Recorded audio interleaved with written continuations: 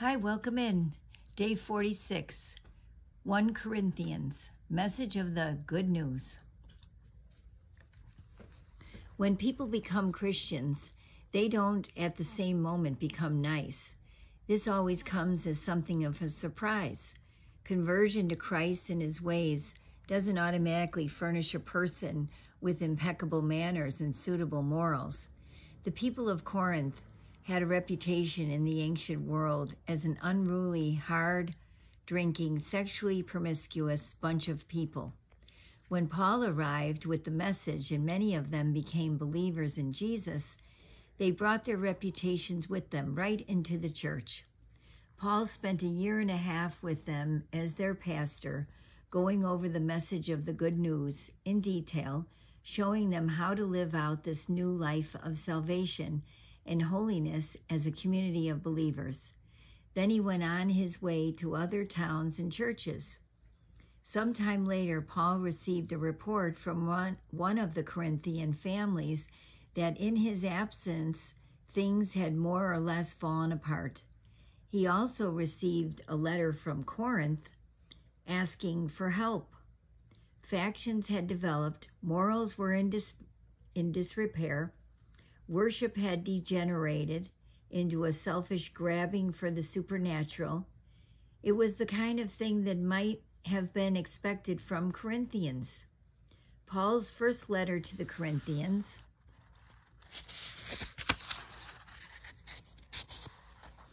is a classic of pastoral response, affectionate, firm, clear, and unswerving in the conviction that God among them, revealed in Jesus and present in his Holy Spirit, continued to be the central issue in their lives, regardless of how much of a mess they had made of things. Don't you realize that this is not the way to live? Unjust people who don't care about God will not be joining in his kingdom. Those who use and abuse each other, use and abuse sex, use and abuse the earth and everything in it, don't qualify as citizens in God's kingdom. A number of you know from experience what I'm talking about, for not so long ago you were on that list. Since then, you've been cleaned up and given a fresh start by Jesus, our Master, our Messiah, and by our God present in us, the Spirit.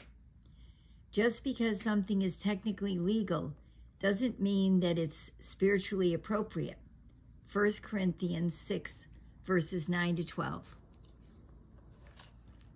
Paul doesn't disown them as brother and sister Christians, doesn't throw them out because of their bad behavior, and doesn't fly into a tirade over their irresponsible ways.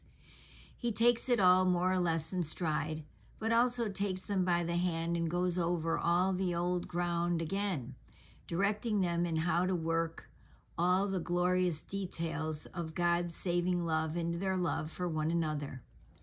Love never dies. Inspired speech will be over someday. Praying in tongues will end. Understanding will reach its limit. We know only a portion of the truth, and what we say about God is always incomplete. But when the complete arrives, our incompletes will be canceled. But for right now, until that completeness, we have 3 things to do to lead us toward that consummation. Trust steadily in God, hope unswervingly, love extravagantly, and the best of the 3 is love. 1 Corinthians 13, verses 8 to 10, and verse 13.